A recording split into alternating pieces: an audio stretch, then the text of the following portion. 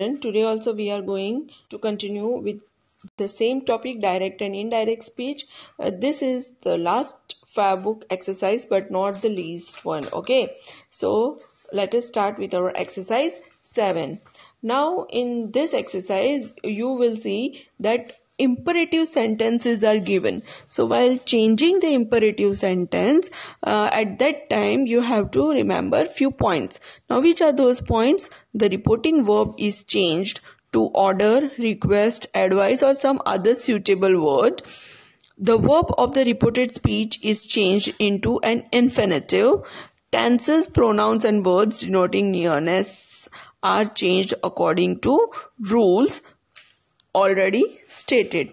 Now you are already aware about the nearness of the words, right?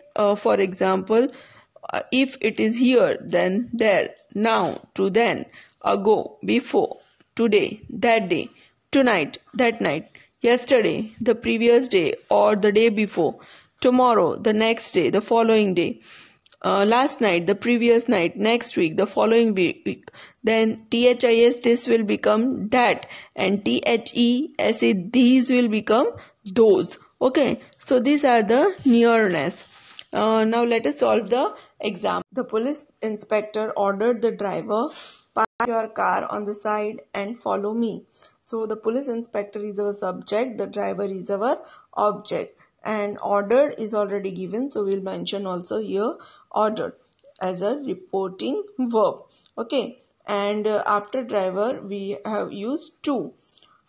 Your will change to his and me will change to him. So the answer will be the police inspector ordered the driver to park his car on the side and follow him. So you can see that it is an imperative sentence. Number 2. His father said to him, make good use of your time. Now his father is our subject, him is our object. Now said to will change to advised. Okay, and after him we have added to. Your will become his. So his father advised him to make good use of his time. Number 3. The editor said to the reporter, rewrite this report in simple language. So said to will change to ordered. The editor is our subject, the reporter is our object, and after reporter we have added to. And this will change to that. So the editor ordered the reporter to rewrite that report in simple language. Number 4. My mother said to me, do not lose courage in any situation. My mother is our subject, me is our object. Said to will change to advised, and we will make the sentence that my mother advised me not to lose courage in any situation. Number 5. The doctor said to her, keep this bottle away from the children. So the doctor is our subject, her is our object. Said to will change to advised, and after her we have added to. This will change to that, and the answer will be the doctor advised her to keep that bottle away from the children. Number 6. You said to him, do not worry about me. Now you is our subject, him is our object. Said to will change to told, and we have added to. So you told him not to worry about you. Number 7.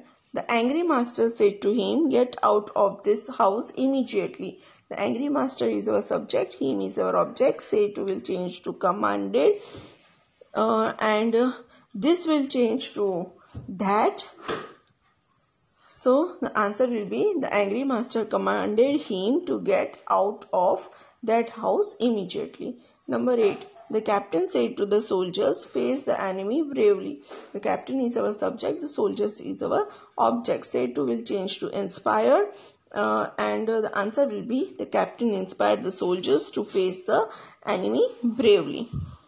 Number 9. The teacher said to the student, read the questions very carefully before you start writing the answers. So the teacher is our subject, the student is our object. Said to will change to advised, and you will change to they, and start will remain as it is. So the teacher advised the student to read the questions very carefully before they start writing the answers. Number 10. Mrs. Iyer said to her daughter, never buy an eatable from roadside. So Mrs. Iyer is our subject, her daughter is our object. Said to will change to advised. So Mrs. Iyer advised her daughter never to buy any eatables from roadside. Number 11. She said to her daughter, do not speak ill of others. So she is our subject, her daughter is our object. Said to will be advised, and here others thing will remain as it is, only we have to remove do. She advised her daughter not to speak ill of others. Number 12. My friend said to me, do not waste your time in idle gossip. So my friend is our subject, me is our object. Said to will change to advised, and we will remove do and we will add to, that my friend advised me not to waste any time on idle gossip. So children, I hope that you have understood whole direct and indirect lesson very clearly, and you will try to solve more and more examples by your own. Thank you and have a joyful day.